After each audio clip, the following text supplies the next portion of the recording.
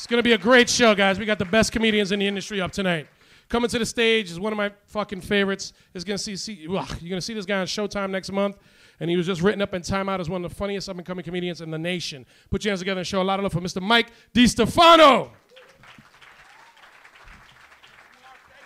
Thank you. Hey, everybody. Welcome to Cringe Humor. Cringe. Cunt. Okay, yeah, you guys might be in the right place. I just want to make sure. Sometimes people show up and they get offended. It says it on the fucking sign. It's going to be offensive and annoying. It's going to disturb you. It's going to disrupt your cubicle fucking life that you've gotten used to. Sitting in a goddamn box made out of carpet all day, staring at a computer, developing tumors behind your eye sockets. You want to quit, but Friday's dress down day. So you hang in there. You go for radiation on Wednesday, but you can wear Reeboks on Friday. So it's a good deal. I found a $10 bill on the sidewalk. 10 fucking bucks. How's that? Pretty good, right? There was a homeless guy 3 feet away from it. That sucks, don't it? Doesn't that part suck? Yeah. And I got mad at him. I'm like, hey, look, you fucking idiot. Look what I found.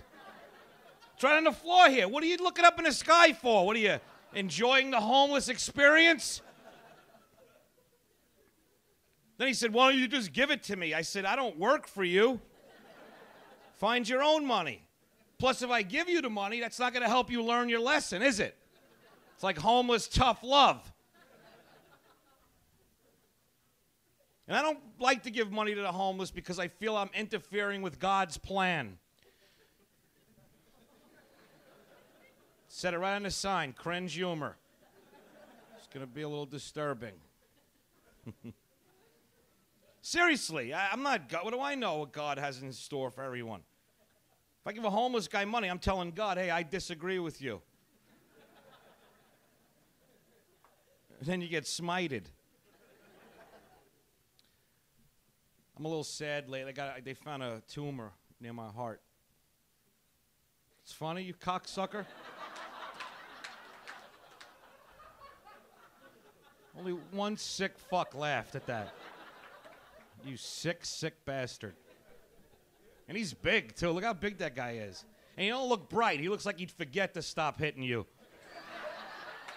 Like, yeah, the judge will be like, why were you still punching a guy? He was dead for 2 days already. And I don't know, it just slipped my mind. Well, it's like a mass, around my heart. It's been aching my whole life. I never knew what it was, and it's the big C. Catholicism. It's a tumor of Catholic feelings and emotions. And they said the only way to remove it is with Buddhism. So I'm going to go practice. All right, suck my balls. The last crowd sucked, man. I booed them like a whole bunch of times.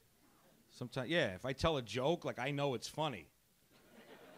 And if you don't laugh, it's because you fucking bombed. It's just that simple, really. Think about it. What do you know about comedy? Any one of you? Shit. You don't even have a funny friend to hang out with, do you? You have to pay strangers and buy 2 drinks in order to have some joy in your life. And then you're going to judge us? I don't think so. I was in Florida. Anybody from Florida? Florida, no? I was down there. I was in Boca Raton. Anybody ever go or hear of the place? You have? You've been there? It's like really wealthy, right? A lot of money there. I'm in a bar. This woman comes up to me. You could tell she was like loaded, She had fake eyelashes, fake lips, fake hair, fake tits, looking for a real man. You know the type. So she says to me, what do you drive? That was her fucking question. What do I drive? I said, how about if I drive a nail through your forehead? How would you like that? How about if I drive a stake through your black soul, you evil bitch? How would you like that? I'm sorry, I have to warm you guys up. That was the other guy's job. Sorry. No, you would have been. If you would have been warm already, I wouldn't have to be putting up with your fucking giggles and smiles. I wish I was a stand-up giggle getter. I would be just crushing right now. This table's good. You guys are good. Usually only the black dudes are good. It's weird. In the show, the black dudes love it. I don't even got to fucking talk. I know he loves me. No, black dudes, listen, everywhere I go, black men love me. Sometimes I feel like a chubby white girl. I really do. I'm like, am I a big fat white girl? Why do all the black dudes like me so much?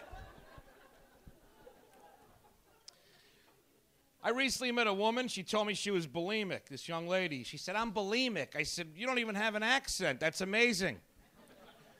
Boo! That was funny. I do it every night. These fucking people, what's wrong with them? Fucking special ed fucking audience. I'm going to say it again, all right? She said, no, it's a disease, bulimia. I said, well, let me get a condom. I don't want to catch none of that shit. You know what I mean? You guys ever hear of it? It's a disease. It's just like cancer, except you could stop. It's the only difference. Yeah. And only white girls catch it. Spoiled little blonde-haired, blue-eyed, white little twats from the suburb. They catch it from magazines. That's how they get it. Yeah. Black women can weigh 350 and wear a fucking Baby Gap outfit. And they'll walk up to you and say, I know you want some of this, motherfucker. And you're like, all right, I'll take it. I was just going to go bowling, but now that you pointed it out, I'd like to have some of that. Fucking stupid girl, you know. God, the weakest, most pathetic person on the planet is a spoiled little fucking white girl. The prettier, the more fucking weak and pathetic they are. Because their parents raised them with this delusion that they're special. Penelope, you're special. You have a special vagina. You have a wonderful vagina. It's farm grown. You have a farm fresh, suburban white vagina. It's not dirty like the Puerto Rican girls. It smells wonderful. Like lemons and coriander. And then they become 19, somebody says no to them, and they have to go to the fucking hospital for surgery because they got disappointed. All right, I'm going to have to pop it up a notch. You guys are pissing me off. I got to be honest with you. Yeah, I got to be real honest. You guys know that the Cracker Barrel restaurant is owned by black people? Yeah, right, she knows. Yeah, it puts a whole new fucking spin on the name, don't it? They wanted to call it the motherfucking White Devil Cracker Ass Cracker Barrel, but the sign would have been too big. Now, what if a white guy opened a restaurant and named it the Nigger Basket? What would happen then? There would be big problems, wouldn't there? Now, you guys pushed me. I don't usually use the N-word unless I'm on a subway platform and they're down below and I could get out of there. But you guys pushed me. I was trying to do cute family shit. But you fucking asked for it. You know how black dudes, they call each other the N-word? What's up, my nigga? What's up, my nigga, right? And it makes it almost like the word isn't that bad anymore, right? Took some power out of the word. I think cunts should do the same thing. Seriously. Cunts should be like, what's up, my cunt? There's my cunt, Jenny. Come on, where my cunts at? Where my cunts at? All the cunts in the house say, ho. Cunt, please. Cunt, please.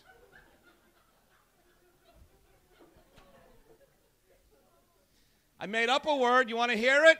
Republicunt. I could use it in a sentence. Condoleezza Rice is a Republicunt. Now, here's how I made the word. I took a filthy, disgusting, offensive word and put it with cunt.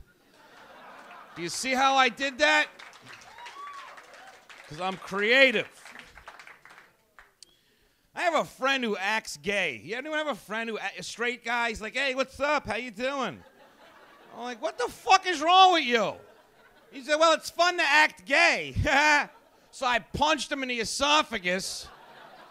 Because, you know, it's fun to act Christian, too, once in a while. Yeah. All right. There's a Chinese restaurant on 79th and Broadway. They have a suggestion box. Go in there tonight after this and write free Tibet and put it in as a suggestion. Can help out, you know, if we all... I don't think I've done, ever since I started comedy, I've done that joke every show, and 3 to 4 people laugh at it every time, and the rest of you stare at me like I'm alluding to going to Las Vegas to bet. Now, right, either it's me or it's that you guys are all fucking stupid. Let me see. I'm going to go with you guys are all fucking stupid. See, Tibet was a little country that got slaughtered by the Chinese in the 50s, right? They went in there and just fucking annihilated these people. Millions of people were killed, pillaged, raped. But Great Britain and America, the 2 big fucking superpowers, we didn't help them because you know why? They have no oil. Fuck them. What are we going to take from Tibet? Yaks? They have yaks. What the fuck are we going to do with yaks? Come on now. All right. Sorry. That was my political joke. That's all I got. Yeah. So, did you ever hear a guy say he would suck a dick for $1 million? Just out of nowhere, right? I'd suck a dick for $1 million. Would you? Let me tell you, a guy that would suck a dick for $1 million would do it for less. Talk him down. Seriously, here's 10,000. How about 5,000? How about a bagel and a cup of tea, you fucking faggot? Now suck my dick. Come on, you guys. When I say faggot, I mean gay people. Stop. Relax. I went into a gay bar accidentally 5 times. Yeah, it was called Butt Wranglers. I had no idea. This big black dude came up to me. He wanted to do horrifying things to my ass. He said, I want to do horrifying things to your ass, man. That's how I knew. So I said, sir, I can't overcome racism and homophobia right now, all at once. Let me fuck a white man. If I like it, I'll holler at you. I'll holler at you. Marky Mark, is that my light up there? Okay, I thought so. I see that red. No, the next guy, don't worry. He's going to bring a puppet and make everything all better. So, yeah, I need like an hour with you people. I'll fucking straighten all of you out. Like a chiropractor. A comedic chiropractor. Not all of you need it. Some of you do. Just the ones of you that are making those stupid faces at me. That's disgusting. Well, I have a crippled friend. How's that? Yeah, do you? Probably not. You don't even make eye contact with the handicap, do you? Okay, well, my best friend's in a wheelchair. And he lives in Florida, and he calls up in the winter and said, how's the weather? Every fucking year. How's the weather? How's the weather? I said, it's freezing, but at least I can walk. And hung up on him. Son of a bitch. Cringe Humor. Cringe. CHRJRPNE.com. He drives a car. When the handicapped people drive, they really are selfish fucks because, like, they drive crazy with their hands, like fucking hand controls, and they go fast and in and out of cars because they're already crippled. They don't give a fuck what happens to you. I made my friend let me out. I'm like, stop the car, let me out, buddy. I've figured it all out. You're going to break a finger. Worst fucking scenario. We'll be in a hospital. The doctor will say, you guys are both going to not be able to walk again. No, Doc, I'm not going to fucking walk again. He's not going to walk still. See, he's going to still not walk tomorrow. Yeah, I'm the only guy here that's not going to walk again. I'm the new crippled guy in the room. That's why he's watching cartoons and laughing. He don't give a fuck. It's true. It's a true story. All right. In conclusion, you guys hear of 50 Cent, the rapper? I know a lot of you are white, but you probably saw about him. He got shot 9 times, right? You heard about this? And he didn't die because black men can't shoot. That's the answer. There's no fucking God didn't help him, bless him. No, he's not blessed. Black dudes shoot fucking sideways. And fuck them for this piece of shit being alive still. Yeah, fuck him. He should have got shot in my fucking neighborhood. 2 bullets. His name would be 48 cents. Because he's got all these little kids want to emulate him. They're walking down the street. What's up, son? Yo, son, you stepped on my foot, son. I'm going to fuck you up. That's what he told me. He said he's going to fuck me up. I said, that is the most adorable thing I've ever heard. Come here and give me a hug. That is just... And then he said, yo, you bumped into me. Why don't you say, excuse me? Excuse me. Now, I carry a gun, and I hate fucking bad grammar. It really upsets me. So I put the gun to his fucking head. I did it like this so you'd feel at home. I said, look, I'm going to have to fucking kill you, you little prick. And his friends are like, yo, dog, it's all good. It's all good. I said, no, it's not really all good, dog. You see, there's a fucking gun pointed at your friend. It's like all bad up in this motherfucker. So I said, I'm going to kill your friend unless one of you can spell excuse me. He didn't make it. All right. Enjoy the rest of your show, everybody. Thank you.